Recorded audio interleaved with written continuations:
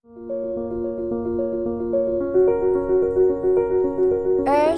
nature, and environment make life possible on it. If we were to imagine our lives without these resources, that would not be possible. As life cannot function without sunshine, air, vegetation, and water.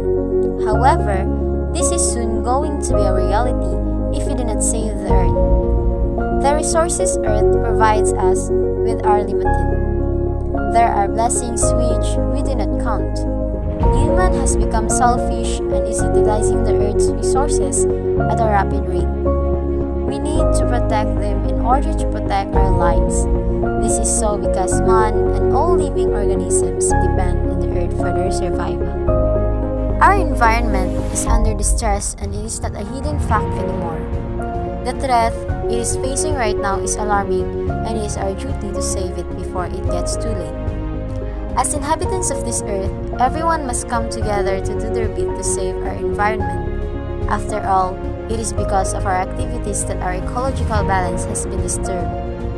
We must make sure that instead of over-exploiting the environment's resources, we must conserve them. It is important to note that even the little of actions impact the environment directly or indirectly. There are some ways we can help our environment to maintain or preserve the balance of ecosystem and restore the damage caused by human beings. We need to start with the proper handling of waste materials. To do so, one must begin with recycling and proper disposal of waste items. In our community, we start using trash bins with proper label in public area so people may throw their waste properly, and also at home, every house must have a compost pit to dispose of biodegradable waste. Avoid the use of plastic and switch to greener alternatives. For instance, use reusable bags and containers. In our community, we start using eco bag and paper bag instead of plastic bag when going to the market and malls. In our ministry, we conducted also a coastal cleanup in some sea area in our community, which we gather some plastic that can cause damage to sea animals and their ecosystem.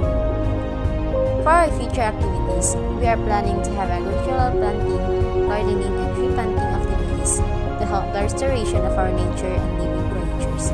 These things we do are for the glory of God and to take care of His creation which God trusted humans.